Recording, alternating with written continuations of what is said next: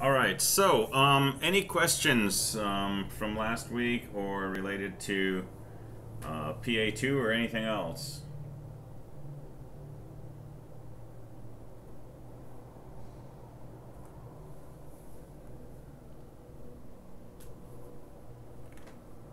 Silence is a good sign in this case, maybe.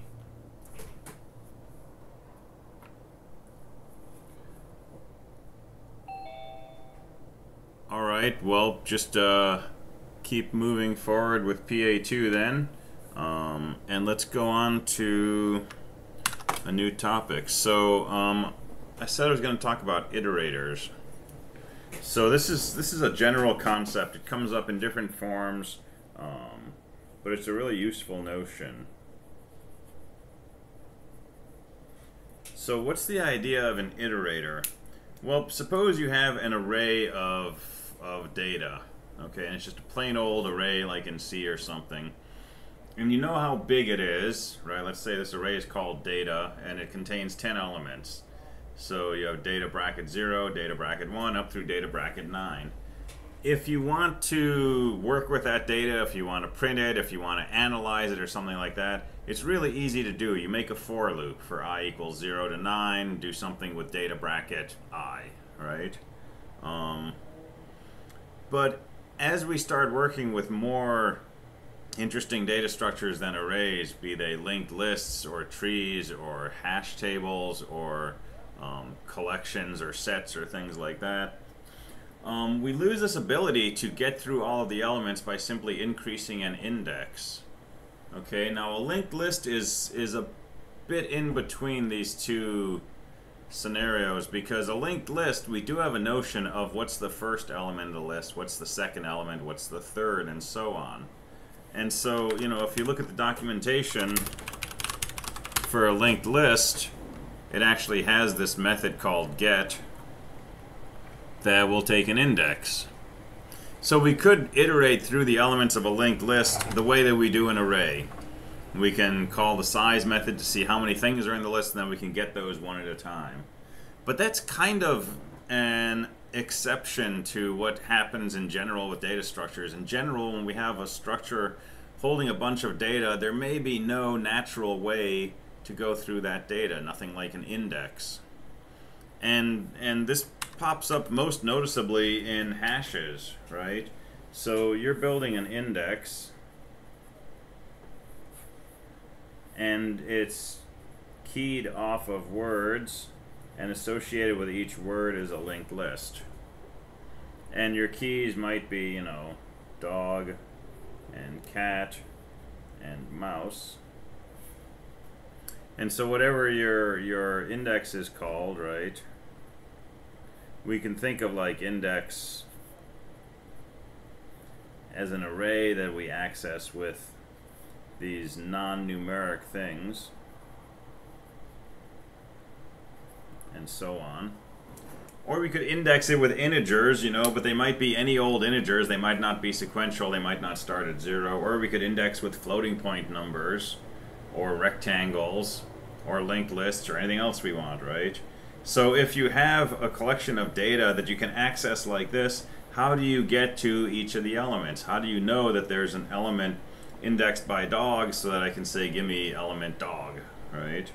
So this is where an iterator comes in. An iterator is something that comes along with the data structure and can be used to say, give me a piece of data from the structure, give me another piece, so that you eventually get all of the pieces that are stored in that structure.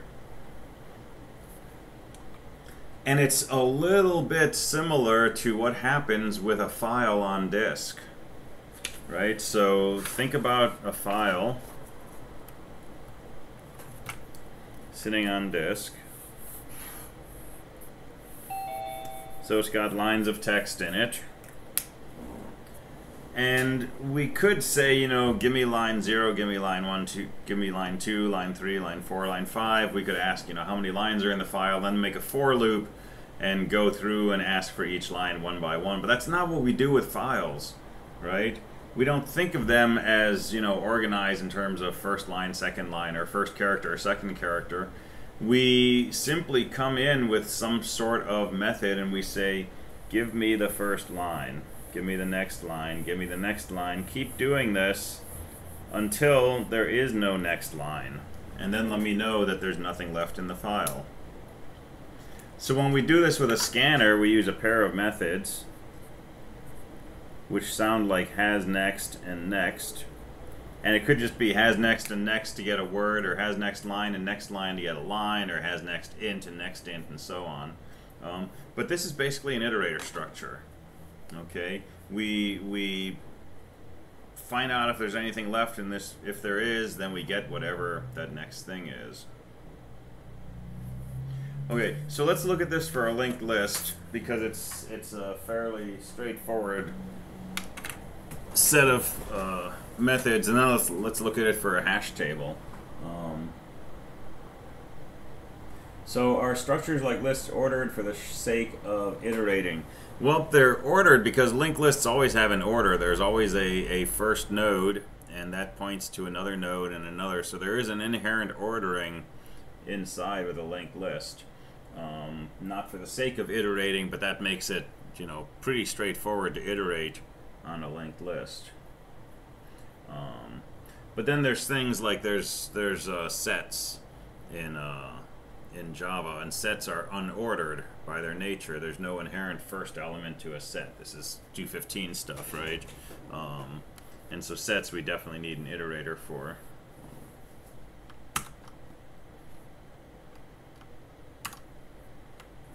Alright, so let's write some code.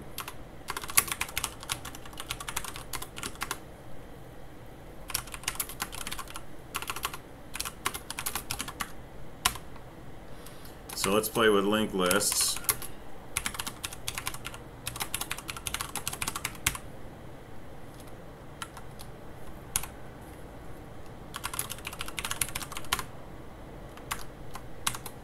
So we'll import the linked list class. And we'll declare a linked list object.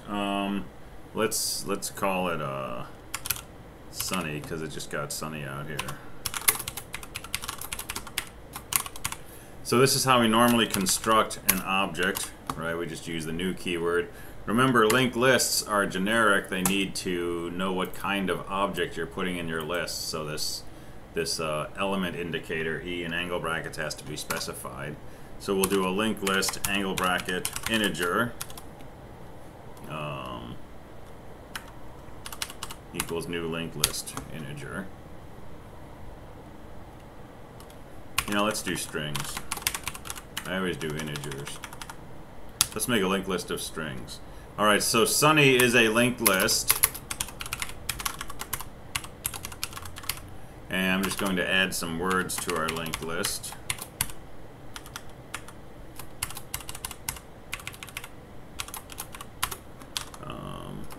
I don't know.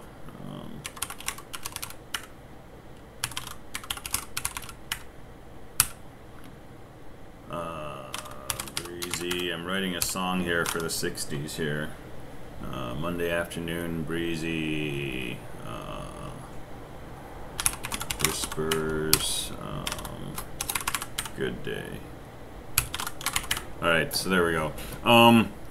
So that's my linked list. And we know that linked lists come with a toString method.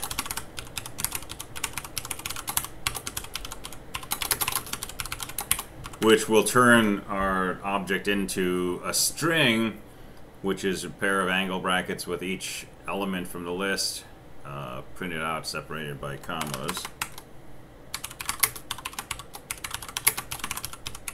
So I'm going to make my aliases today.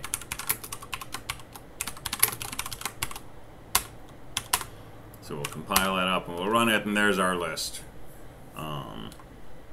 So if we want to get the elements of the list, one option is to turn it into a string, right?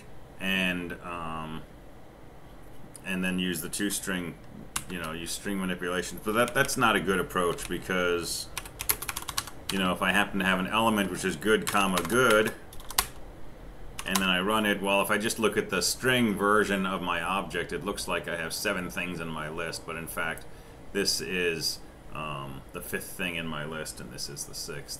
So we'd like to be able to get to the elements of this list by doing something other than, you know, grabbing the string and breaking it apart. So let's look at an iterator. So on a linked list, go down through the methods, and you'll see something called list iterator. Okay, so linked lists have their own type of iterator called a list iterator. Most other collections just have a thing called an iterator, but they work similarly. So list iterator takes an index, which is the starting position of the list. So if you want to iterate across the entire list, we would call this with an index of 0. Okay, and it'll return an object of type uppercase list iterator. So let's make a list iterator.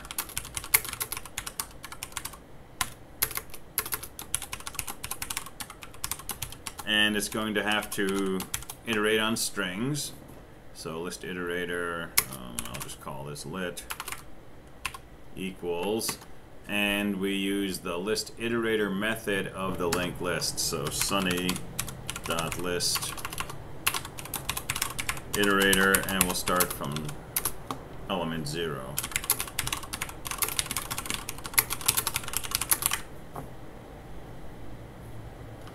And list iterators, they come from Java utility. Sorry, that's linked list. They come from Java utility. So we also need to include or import Java utility list iterator. All right, so we're creating a list iterator in here. I'm going to compile as I go so that if I start making syntax errors, I don't make them, you know, in 10 different places without realizing it. So I'll compile as I write code that I don't normally write. Okay, so lit is a list iterator.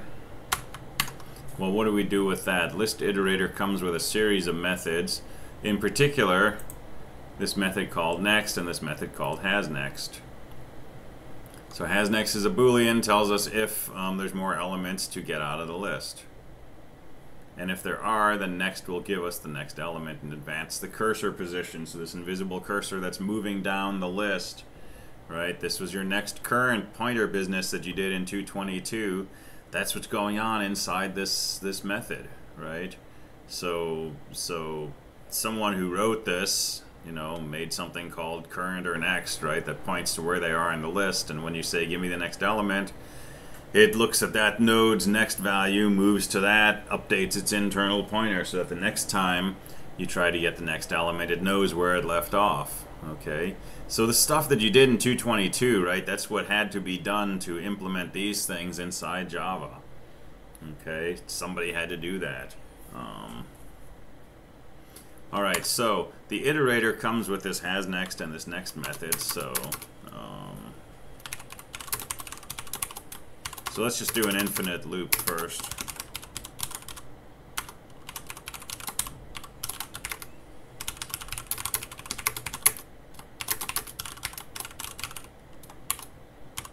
So let's do next element. Do string next element equals lit dot next.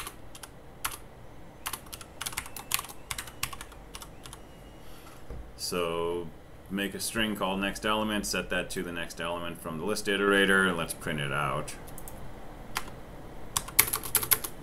And let's just do that in a loop. So this will work well until it gets to the end. Right, so those are the elements in our list, but after that last element, when we called at line 22,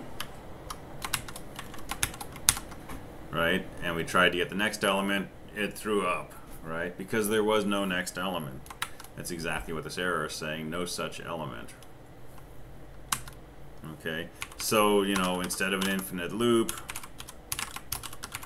well, our list iterator has a next element. Let's go ahead and get that element and then print it out. And then when we're done, we'll just say that's all. So now when you run it, it works nicely. It goes through gives you each element whenever you say next, and then at the very end it has next fails and it comes out of the while loop.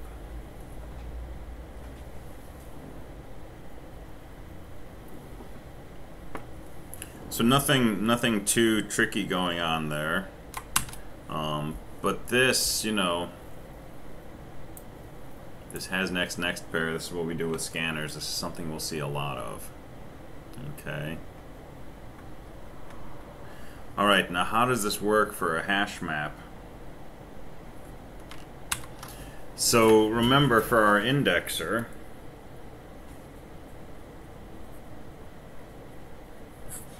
right, indexer for PA2 creates, let me just call it ind, right, creates this class that we're creating called an indexer. So it makes an instance of that, which I'm going to call ind, IND. And we can say, you know, that thing dot process file, and ask it to ingest a file and build an index on it. And then we can use various methods to see how many words are in the index and what the nth word is, and so on and so forth. All right, so I've added something to my indexer, and you don't need this for PA2, okay? But it's something that I just added just for the sake of this lecture. So my index also has a getIndex method, and this returns the internal hash.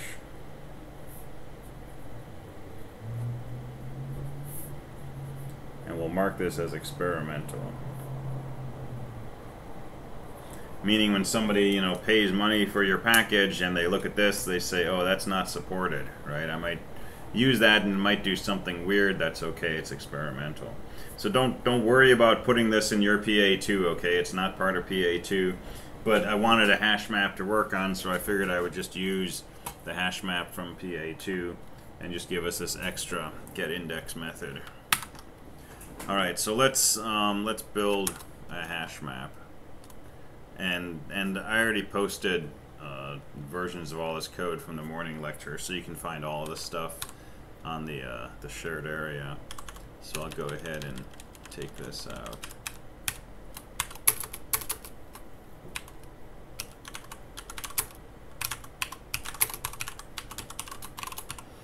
So let's make an indexer object.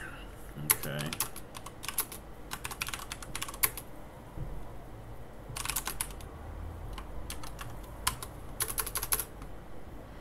And then I'm going to process a file.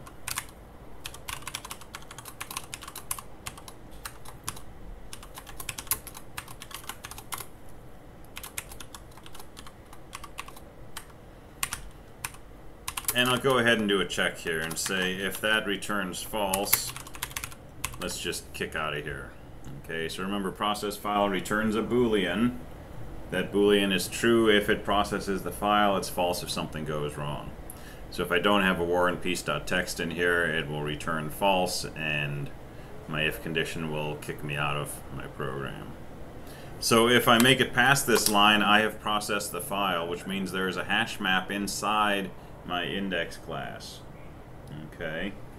So now I'm going to use my optional method, and I'm going to do the following hash map. So my words, my key is a string, and my data value is a linked list of integers.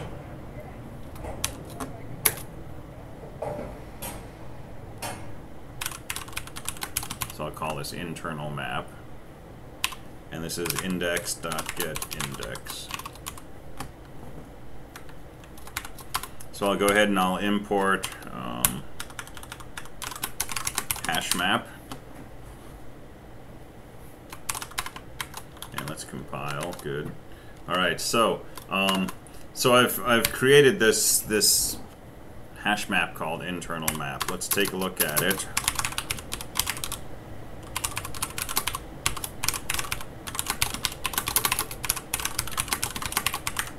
Just to make sure this is doing what we think. right? So our internal map is equal to, and it's the big long thing that you get when you run toString on a hash map.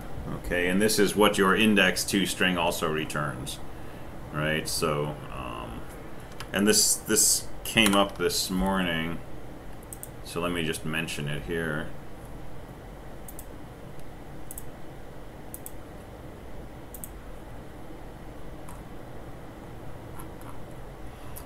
So your toString method returns the toString of your hash table, okay, if you have actually processed a file. If you haven't processed a file, return null, okay? Because if you don't have a hash table and you try to return that hash table's toString, you'll get a null pointer exception. All right, so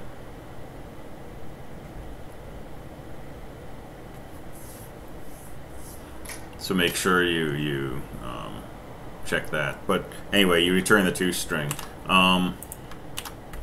which will look like this. All right, suppose we want to go through this one word at a time, one entry at a time, right? And we want to do something like, I don't know, put them into an array so that we can sort them or try to reassemble our original text from this information, right? So what are we gonna do? Let's use an iterator. Okay, so let's get rid of this.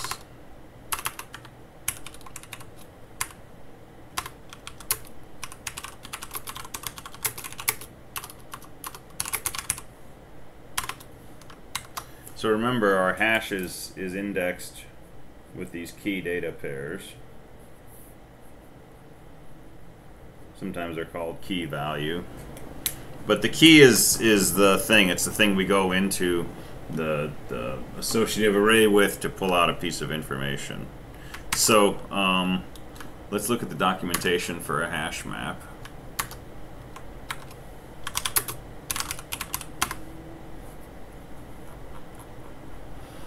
And HashMap has a method called keySet. Okay, keySet returns a set, which is another type of class that contains all of the keys in this map. Okay, for us, the keys are the collection of words. So this keySet is going to be a set containing each of the words in our original file. And if we look at the documentation on set, set is another generic thing. Okay, we have to specify the types of things that are in this set. And it's basically a collection that contains no duplicate elements. Okay, again, think CSE 215. It's just a collection of things, has no inherent ordering, has no duplicates. Very simple class in some ways. All right, so let's get a set. So set of strings our keys equals, so what's the internal map? Dot get keys. Or is it key set? Key set.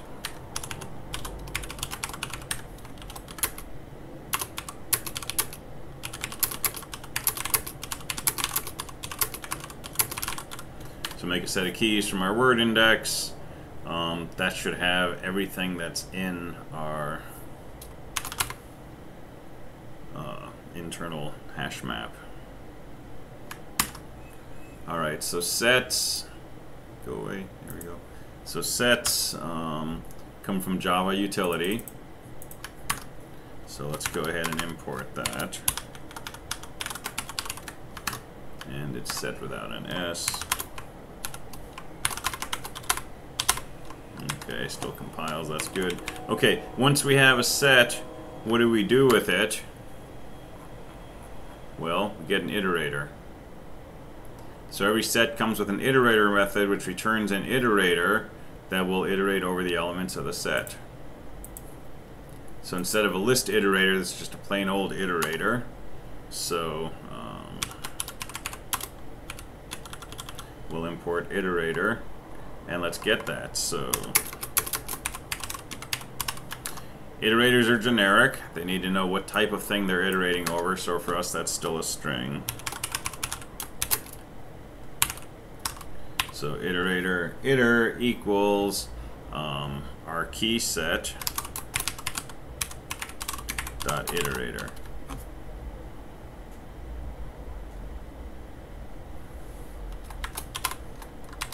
All right, so think about the steps going on here, right?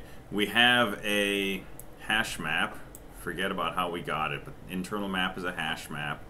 We call key set. That gives us a set, okay, called our keys. And in that set, we call the iterator method. That gives us an iterator. And now we can do the following.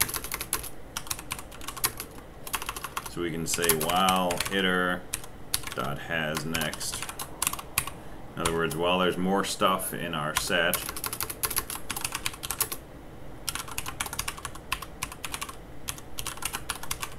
we can call the next word method, and it'll return to us a string because we said we're iterating over strings. And we can just store that in next word. And let's go ahead and print that out.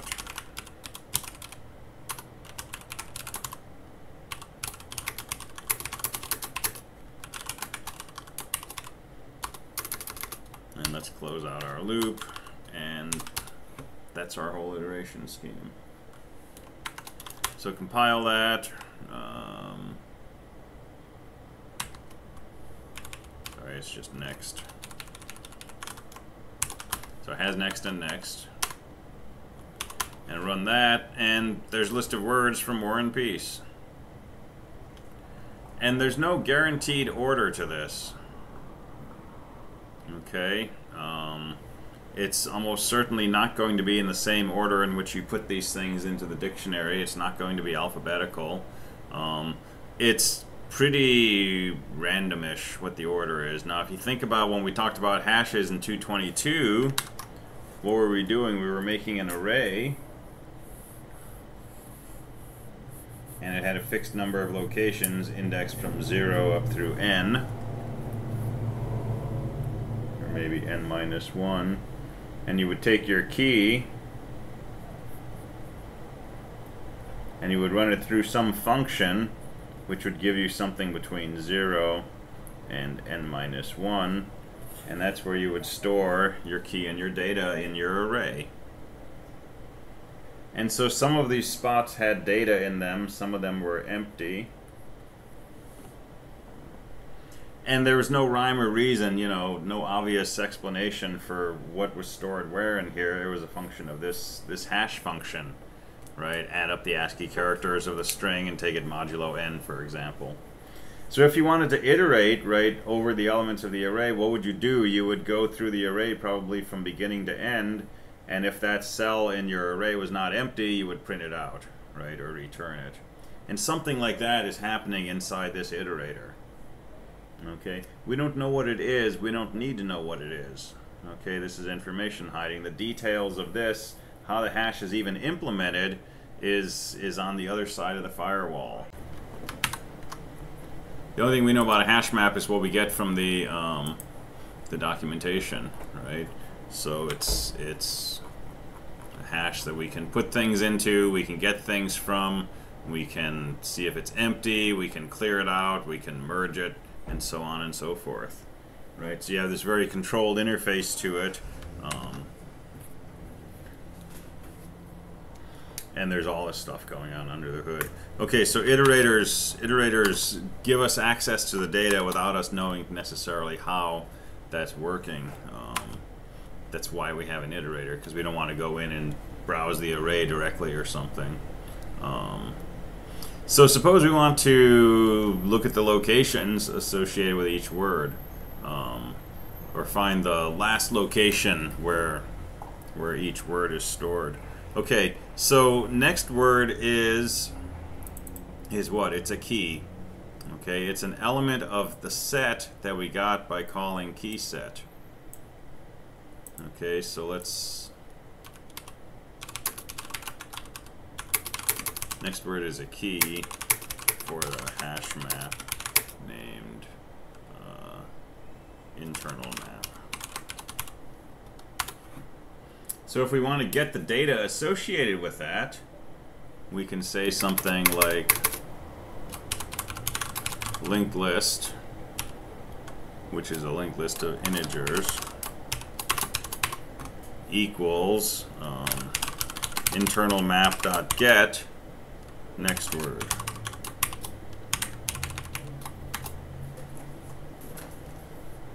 Right, so we go into the hash with the next word, which is a key. We use the get method, and it should return the data associated with that. And the data associated with a key for us is a linked list of integers. So I need to name this. Let's call this locations.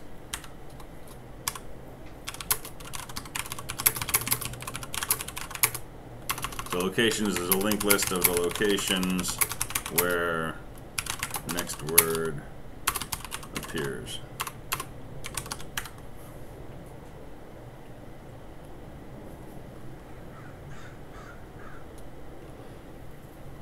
All right, well let's print out the last spot where each word occurs. Okay, so we have a linked list. The last spot would be whatever the last element is on the linked list. So look at the linked list class, and we can say get last, okay, and that'll give us the last element.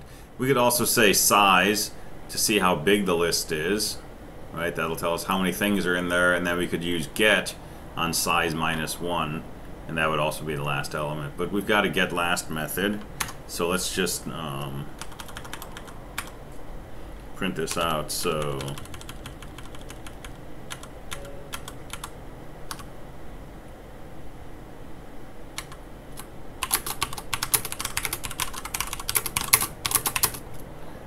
next word's last location is, and let's print out locations.getLast.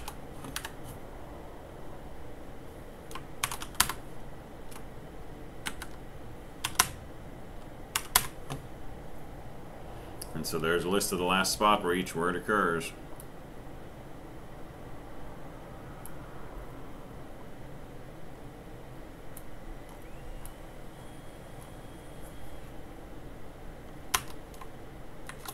So if we wanted to do this a little differently,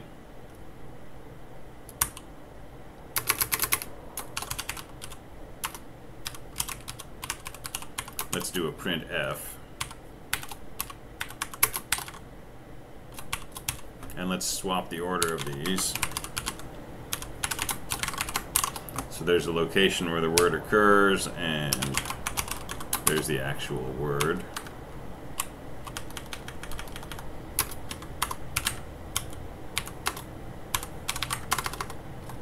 So just doing a C-style printf. And now if we put this into sort, I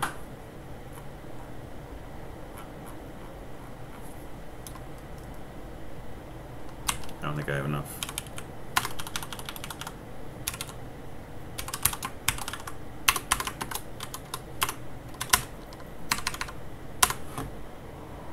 There we go. So I think this will tell us the last word of War and Peace.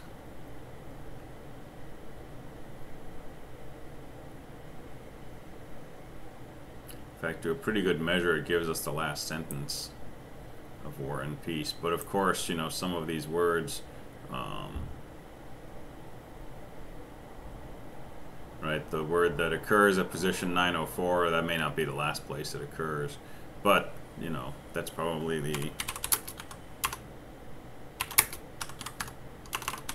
the last sentence. Right, and recognize dependent, which we are not conscious. There you go.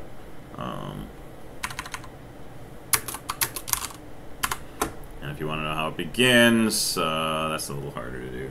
So anyway, just playing around with this, right? But the idea is, right, we can iterate over these things, over these keys, and the iterator gives us back the matching the next key, and we can go into the hash with that key through the get method and get back the word.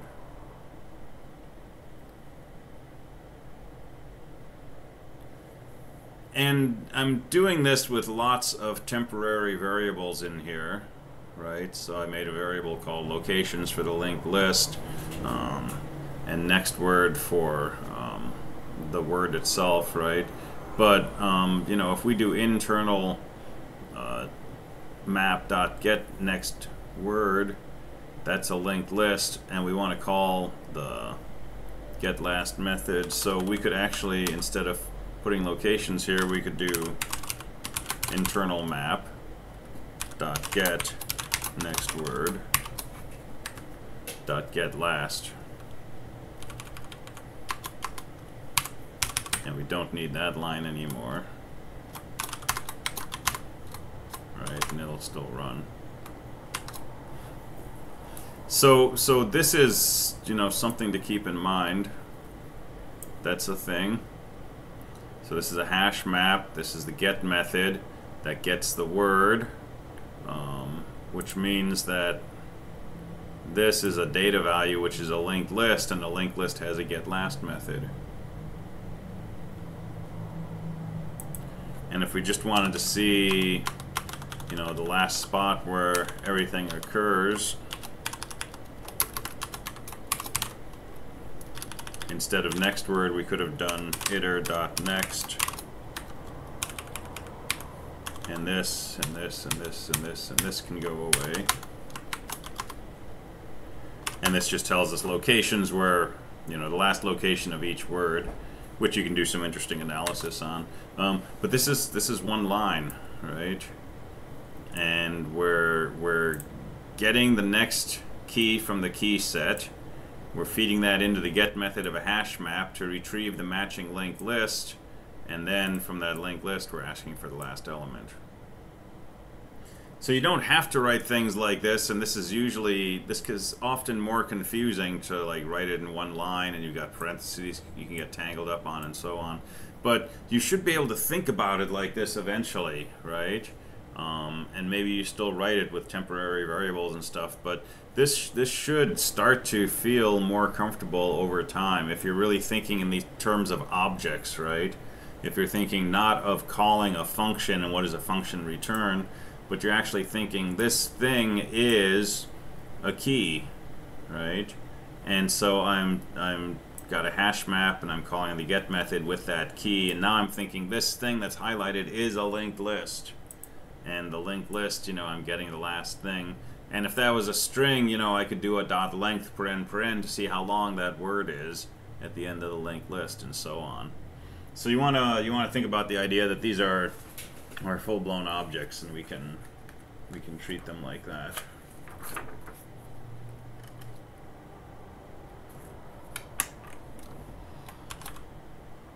All right.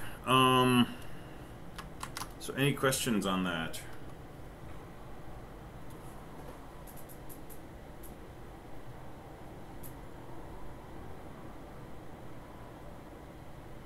All right. So let's change gears for a bit, and let's talk about how we would make a linked list class. Okay, now 222, we built all our own data structures from the ground up, right? We had arrays and we had pointers, and we built everything else out of those. 223, we're in Java, so a lot of the data structures exist for us, linked lists, hash maps, right? And we're using those in PA2. But we can still implement these things ourselves, right? So you're implementing an indexer class, for example. But if we wanted to implement a linked list that did something different from the linked list class, we can totally do that. So just for more practice, let's play with this a bit. So let's make a class.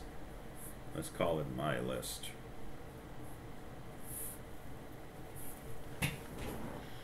And a myList, we're not going to do Sentinel nodes, okay? But a myList, when we construct myList, somehow we've got to have a way to get to the first node of the list, okay? So I'm going to make an entry in here called first node. I'm going to initialize it to null because when we construct a list it's going to be empty. And we need to decide what kind of object this is going to be. Well, I'm calling it first node because it's a node, so let's just call it an object of type node. And let's make another class to describe what a node is.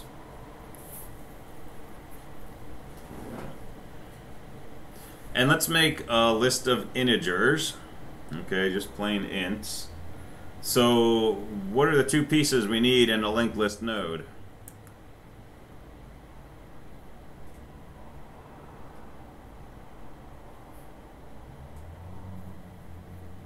Feel free to just chime in. I'm doing too much talking, so feel free to just jump in. What are the two things we had in a struct node, generally speaking?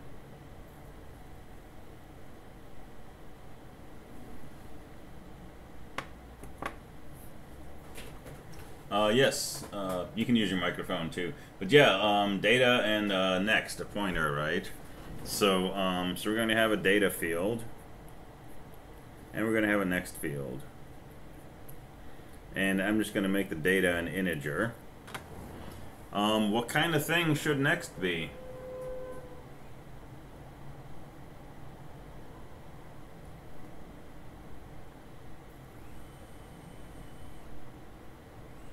Yeah, exactly. It's a node. So we can just say node next. And this is okay, right? This will drive a C compiler crazy if you put a structure inside a structure.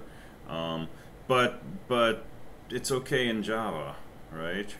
So let's make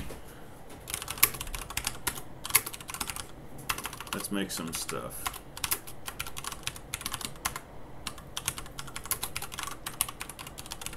So this is a public class node. Integer data, node next.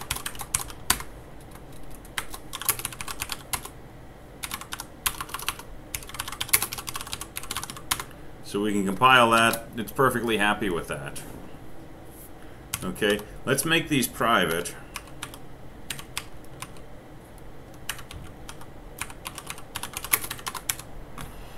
Because we definitely don't want somebody outside a main program to come in and manipulate the contents of a node directly. We want to do that inside our MyList class. I'm not going to make them private. Never mind. I should make them what's called protected, and then put this in the same package as MyList, and then they can interact with each other's data, but outside entities can't. But I'm not going to get that fancy today, so we'll just let them be public. So a node basically has a data value and it has a next value. Okay.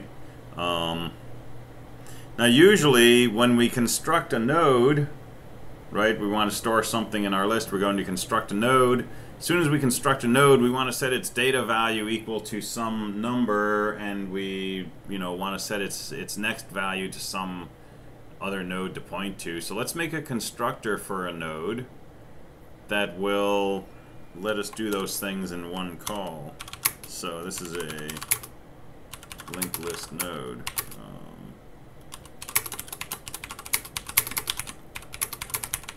So our MyList is just a chain of these. So there's our node. Construct a node by specifying its data value.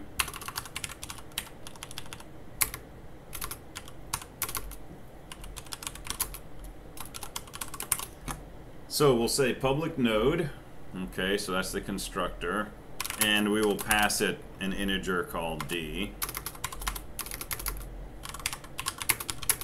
Save this value in the class variable,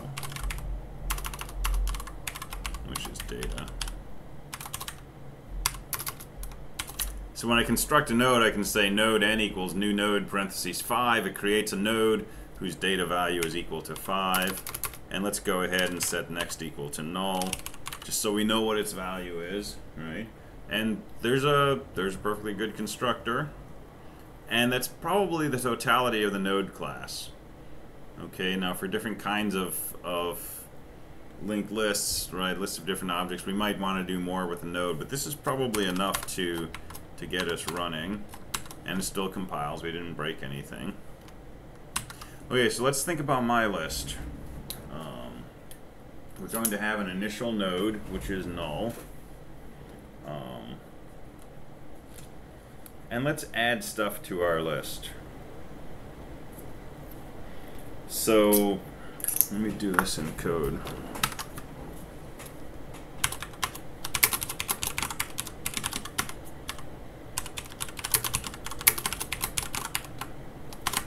So here's a my list.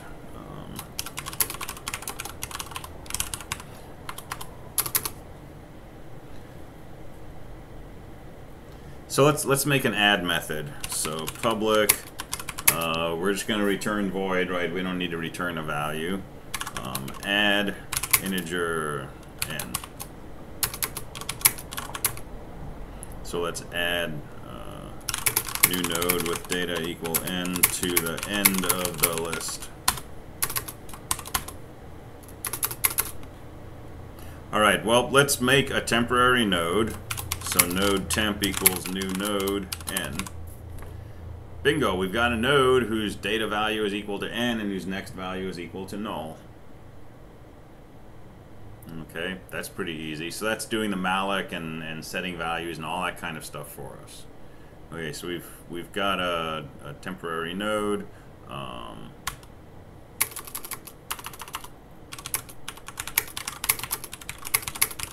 Okay, so an edge case is if the list is empty to begin with. Okay, we don't have a sentinel node here, so this is a special case. So this is pretty easy to deal with. If first node is null, then set first node equal to our temporary node and return.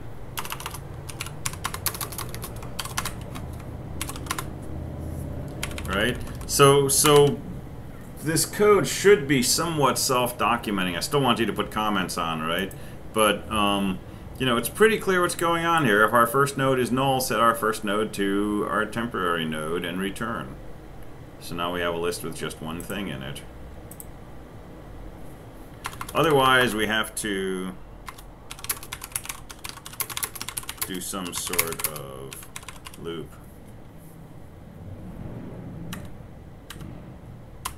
But we have to write that as a comment. All right. So we'll continue this tomorrow, but you can imagine what it's going to look like, right? We're going to set something to this first node, and as long as the next field is not null, we're going to move down to the next node until we get to the last node, and then we'll say last node dot next equals temp, and we'll be done. All right, so think about that, and we'll dig further into this tomorrow. All right, have a good afternoon. I will catch you next time.